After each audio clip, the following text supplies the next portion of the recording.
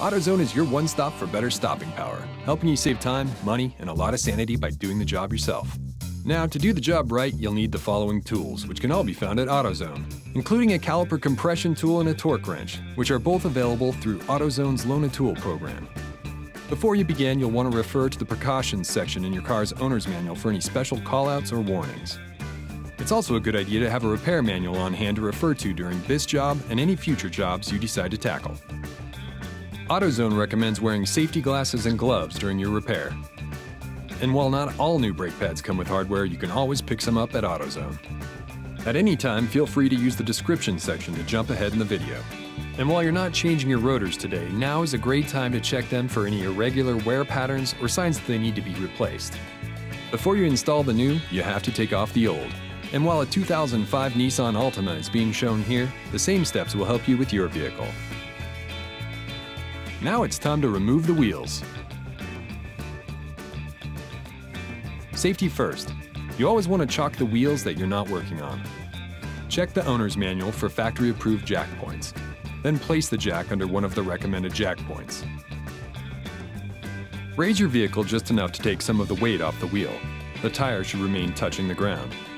Then, use a tire iron to loosen the lug nuts. You can use the tire iron that came with your car, or you can grab a Duralast tire iron from AutoZone as shown here. Raise your vehicle to the appropriate height, then place the jack stand under the vehicle, near where the jack is touching it. Once you have the jack stand in the appropriate place, slowly lower the jack until the vehicle is resting securely on the jack stand. Now, completely remove the lug nuts and take off the wheel.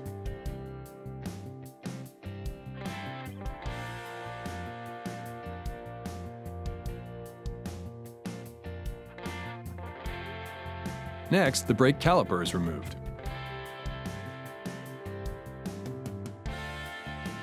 Before the caliper can be removed, the caliper piston might need to be pushed back to clear the rotor, and a flathead screwdriver or an angled pry bar tool is all you need. Next, remove the top caliper bolt.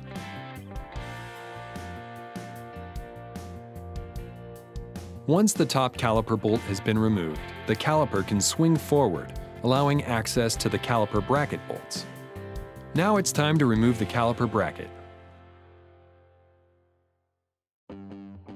Start by removing the two caliper bracket bolts.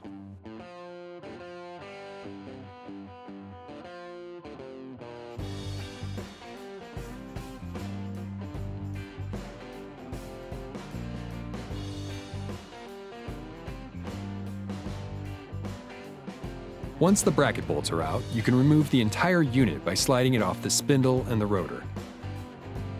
Now you can separate the caliper from the bracket.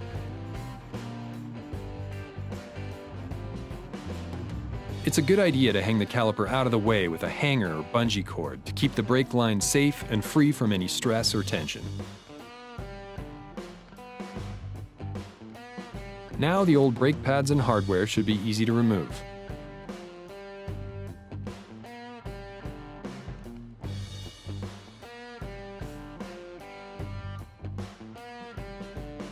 Now it's a good time to compress the caliper.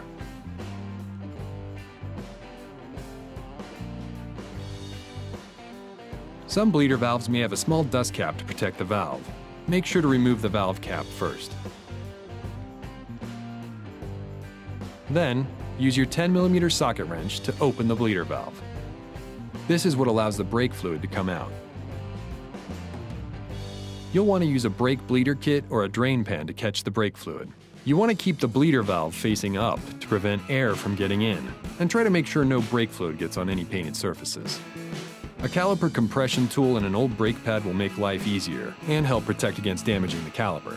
And with the free AutoZone Loan a Tool program, you can borrow one without purchasing a new one for a single-time use. Use the caliper compression tool to compress the piston until it stops. Then wait until all the fluid is done coming out. When you're finished, make sure to tighten the bleeder valve back up.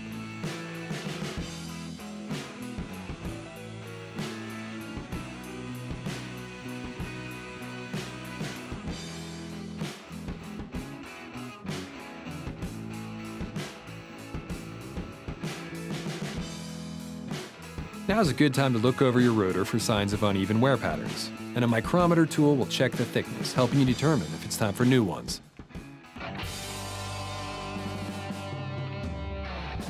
First things first, let's clean the caliper bracket.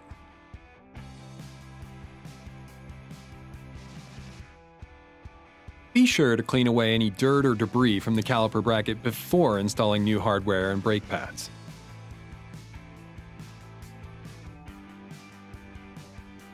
Once cleaned, the caliper bracket is ready for action.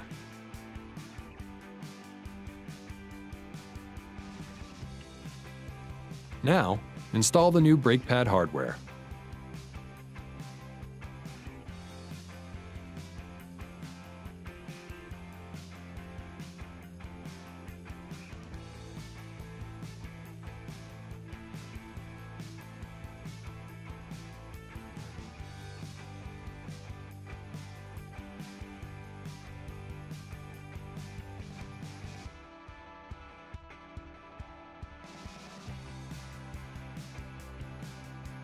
It's a good idea to grease the caliper bolts if they need it, making sure not to get any on the threads. Now, slide the caliper bracket back onto the freshly greased caliper bolt. Slide the caliper bracket back onto the spindle.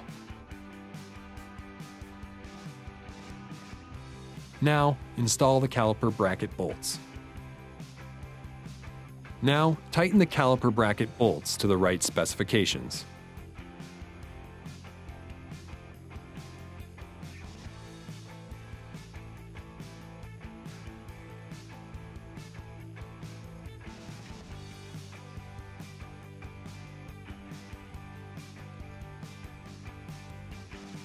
Now, you can install the new brake pads.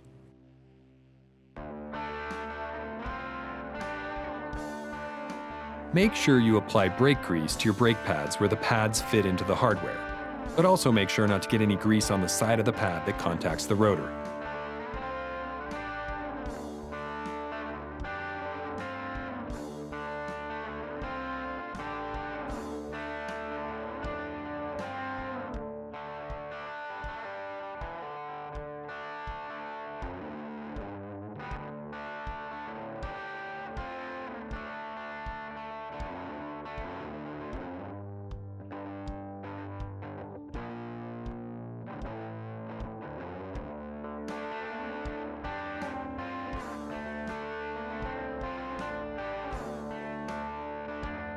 Before you reattach the caliper, it's a good idea to apply some brake caliper grease to the places that contact the back of the brake pads.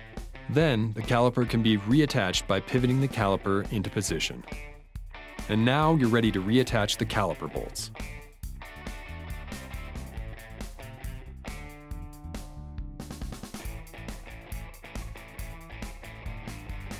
It's also a good idea to grease the caliper bolts if they need it.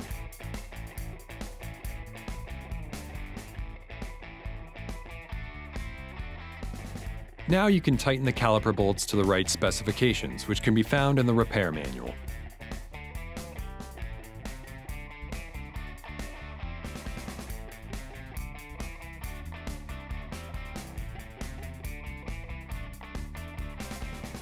Once the caliper is reinstalled, it's a good idea to bleed the brake one more time to make sure there isn't any air in the system.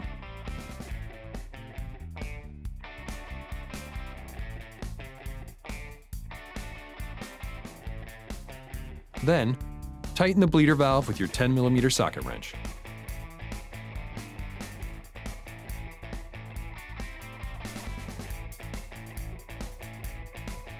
Last but not least, it's time to throw the wheel back on.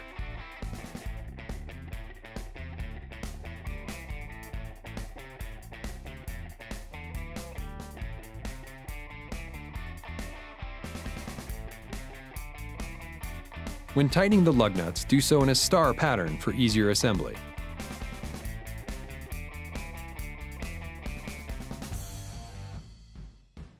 Now you can jack your vehicle back up enough to remove the jack stand.